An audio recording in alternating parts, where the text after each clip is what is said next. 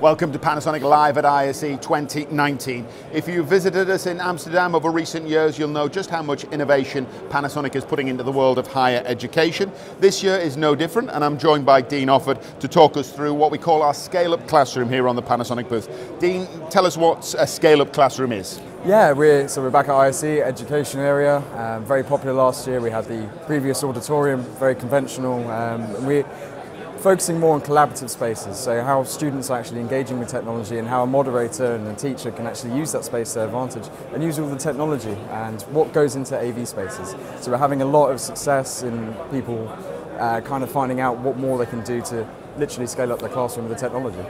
And the technology that's powering this space? Yeah, so we have a few core elements from Panasonic. We're very lucky as a manufacturer to do projection, cameras, and also the displays, interactive touch displays. So we have our RZ120s, which are very well established in the market for enterprise and education, 12,000 lumens, maintenance-free, laser, ticks all the boxes.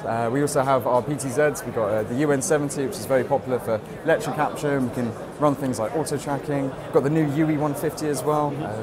Huge 75.1 wide-angle lens to capture the entire space as well, and the 43EQ1 touch displays, so students can share their ideas, collaborate, really engage. And we're turning passive students from a learning experience just watching, but actually really interacting with the technology. I guess the point of the scale-up classroom, it's about student-to-student learning as well as student-to-teacher learning. So that's what it enables, correct? Exactly that, yeah. And we're seeing higher success rates as well within education, and things like meetings are actually taking away from sharing their ideas, recording it with like a lecture capture system, and then they can revise with the later date. And all of these core technologies is what enables that. And physically in the classroom, we've got edge-blended projection.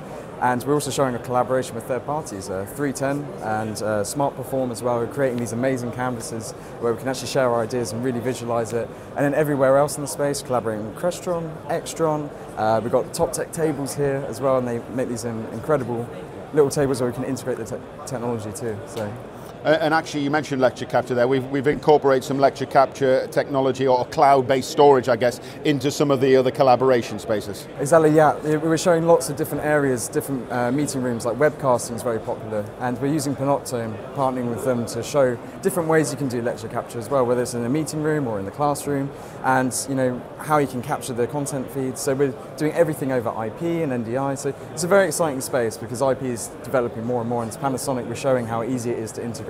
I think a lot of AV managers ticks that boxes. And speaking of AV managers, we also have our little monitoring area, and we have, we can see all the cameras on the network, they're easily accessible, and also we have remote link as well to check the status of the displays and projectors, which is a free software. Yeah. We do a ton of free software as a manufacturer, which is great to see.